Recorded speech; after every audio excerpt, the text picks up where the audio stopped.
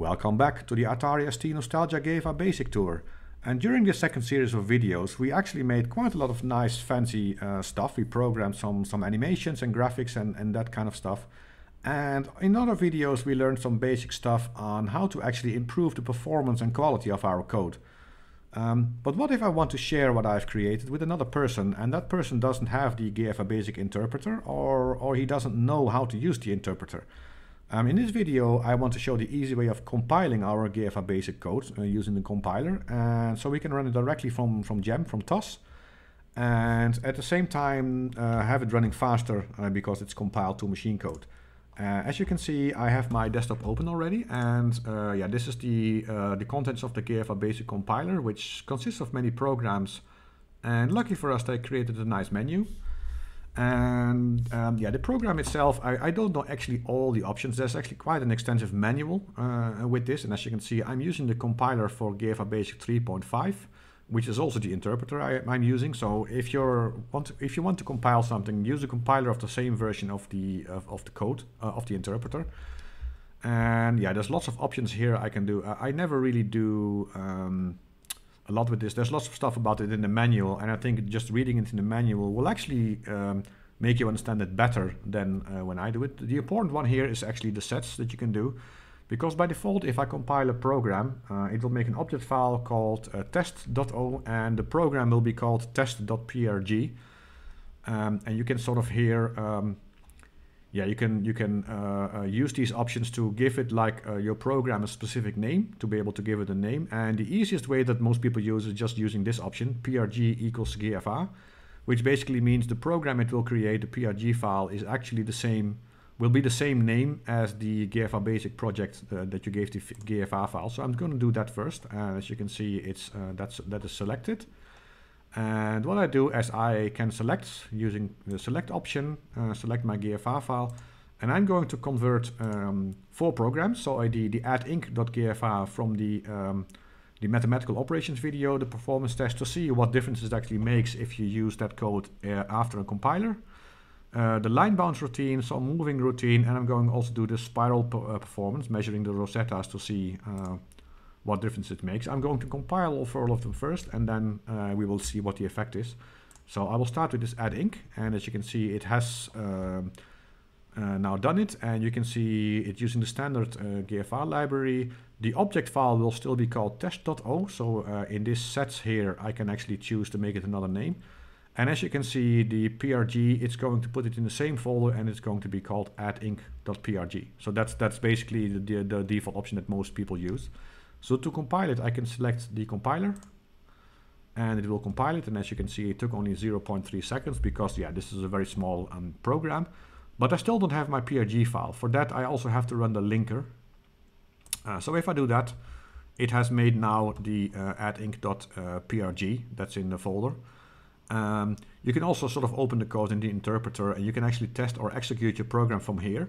I'm not going to do that because I just want to compile the program. So I'm going to select the next one, which is lines.gfa, and then run the compiler, run the linker.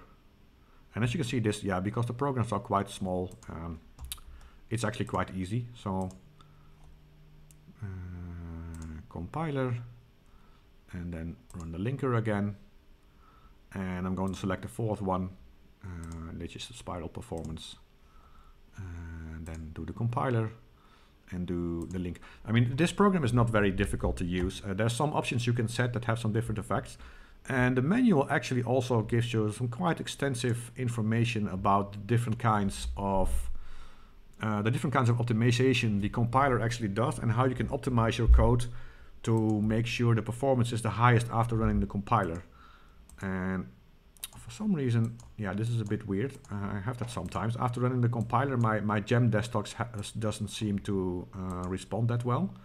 But now it does. So as you can see, it created these 4 PRG files that weren't there in the beginning. I'm first going to do this spirperf, because this was the first one where we actually measured our code, and I'm just doing the spider graph. So basically the rosettes with really bad code, but that has now been run through the compiler. And I want to see the difference in performance it actually gives compiling this code. And yeah, the interesting thing is here you can see when we ran this from the interpreter, it was more than 17 seconds. Now it does it in 13.68. So this is about like 25-27% faster just by compiling the code, and actually the code itself was quite rubbish. So that's interesting. Of course, it still takes quite long because even in machine code, it still has the CPU still has to do the sin and cos, sine and cosine calculations. Of course, with a bit of performance, yeah, you can see that actually the difference in the compiler between this one and the previous one isn't as big as it felt when we ran it from the interpreter. I mean, it's still faster because I think after the first optimization in the interpreter, this one was like 14 point something and now it's 12. But actually the performance difference just from the compiler for this code is only like 20% instead of 25. So that's quite interesting. And we will get back on why that is when we look at the next program.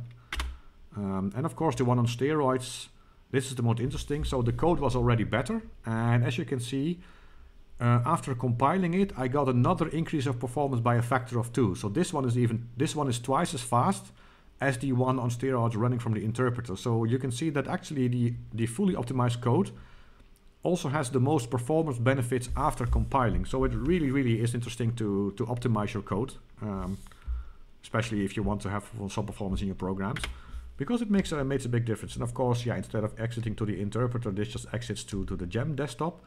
So I did the same for this add inc, and it's going to measure the empty for next loop first.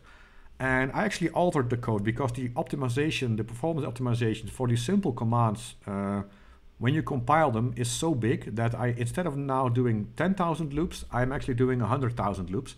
And as you can see, 100,000 empty for next loops was 0.77 of a second, where in the interpreter, only 10,000 of them was like like a quarter of a second. So there's a huge performance benefit.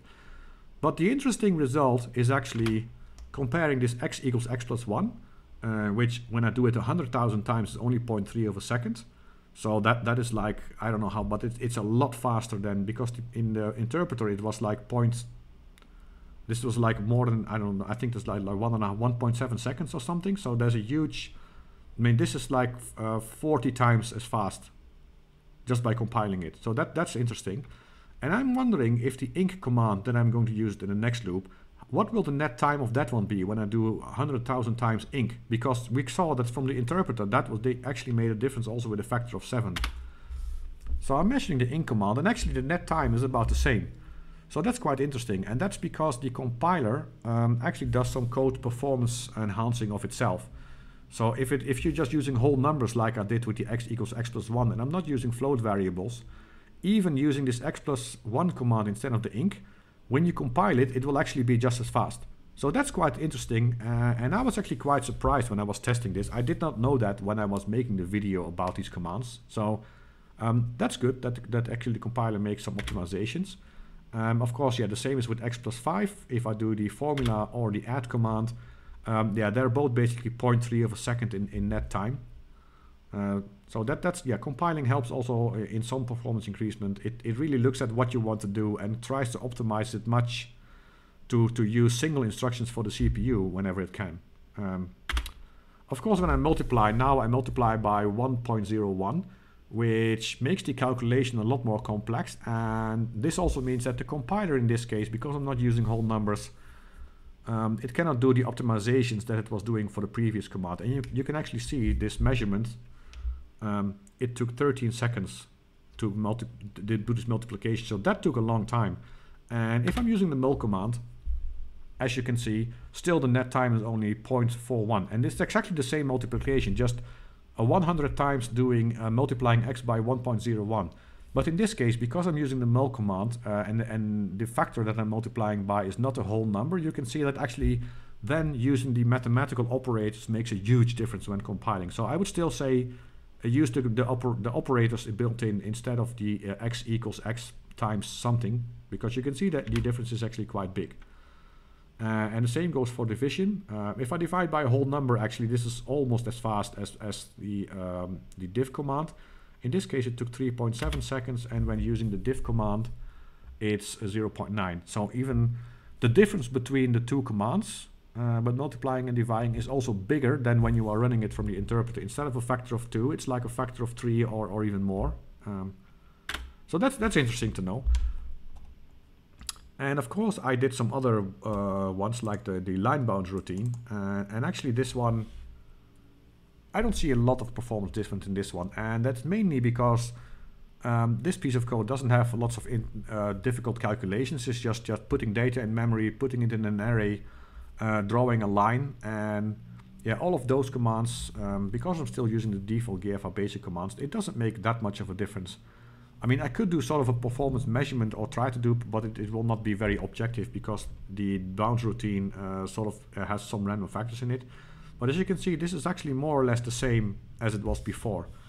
So that the compiler is not going to make your program runs twice as fast every time. And of course, the last one I want to show is the move.prg. Yeah, which also actually basically is the same. And of course, that is because I'm using this put command to put this text on screen. And after every put command, I'm actually waiting for a vertical blank. And whether I'm using the interpreter or I'm compiling it and then running it directly from Gem, it doesn't change the refresh rate of the screen, which still means every wait for a vertical blank means that part takes 1/71th of a second. Or in my case in the emulator maybe even a bit more, because I have to optimize my frequencies and stuff. But you can see that, yeah, the speed of this one is actually exactly the same as running from the interpreter. And it can probably do the commands a little bit faster, but not much. And I've actually tested by trying to do both the putting of the logo and the putting of the text within the time of one vertical blank, and it still wasn't fast enough. But probably if I make the object smaller, I can make it faster, because you can do multiple puts within one vertical blank probably. So that's a matter of testing. Compiling is not going to help you there a lot. Which I found, I found it interesting. I think I even put the line bounds in. Yeah, this is basically also the same. You can see I'm doing the line draw command and then waiting for a vertical blank, and then putting off the text and waiting for a vertical blank. And in this case also, yeah, every change of the screen then takes the time it takes to do 2 vertical blanks, which is basically 1/30th of a second-ish. So compiling is not going to make that faster. That's something to keep in mind. But I found it quite interesting to see that, yes, using the right kind of code actually makes your programs run faster and benefit more from compiling. But also, you can see that, yeah, there's some stuff that actually in your interpreter gets really slow, but the compiler in certain situations can actually optimize them enough to still make them run like hella fast, like super fast, that you maybe didn't expect. So I found that quite an interesting thing to find out.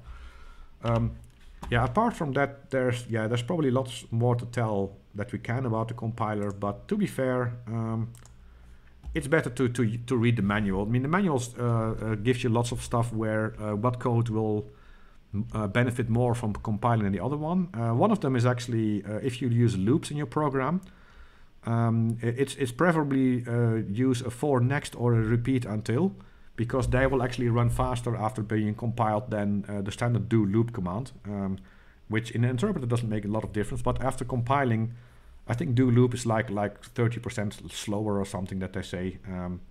So that's something to keep in mind. And there's lots of optimization tips in there. So if you are planning to write something that you want to compile into a PNG file, make sure you read the manual as well, because there's lots of good tips in there. And yeah, the sad news is, with this look at the compiler, we actually have come at the end of what will be the last video in Series 2. So this series is coming to an end. And I must say, I enjoyed making these videos a lot, even if they don't have that many views. But I enjoy this coding, creating my own toys. I recollected a lot of stuff I had forgotten over the years.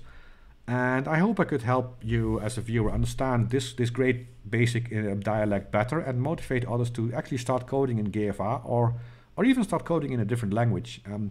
I mean, knowing myself, I will probably also do a Series 3 sometime. I just don't know yet when exactly that will happen.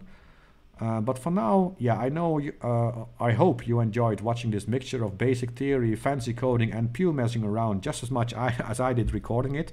And with that went, I want to end this video, and I will end this series. And I really hope to see you sometime in the future when we pick up where we left off.